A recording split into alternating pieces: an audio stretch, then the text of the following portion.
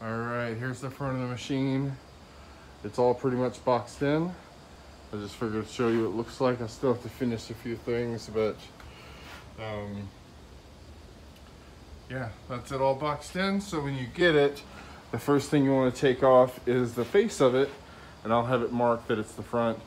So you take the face of it off, you'll just unscrew everything. This is what you'll get. And then down here, I've got a 15-pound weight strapped in, and that's super solid, but you want to remove that weight.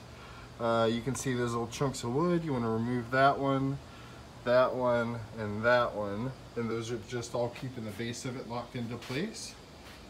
Because it's not bolted to the pallet or anything. It's pretty much sitting inside the box.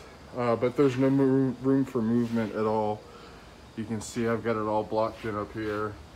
So it's all pretty secure. But when you get it, yeah, take the face off of it. Take these cross beams off. Get rid of that weight and those 3 blocks. And then I would suggest just taking all the walls off. And all you got to do to take the walls off is pretty much remove every runner. And if there's screws underneath the runner, remove those too. And you just remove all the runners and all the ones that are across, and you pretty much just take all the walls off. You take the roof off of it, which is kind of a thicker piece of plywood. And the best way to move this thing off the pallet is to just completely disassemble the crate, which I made really easy to do. So cool, man. And any questions you have while removing it, anything like that, just let me know. Also, when you get it, you're gonna want to grab by right there. You want to grab low because it is top heavy.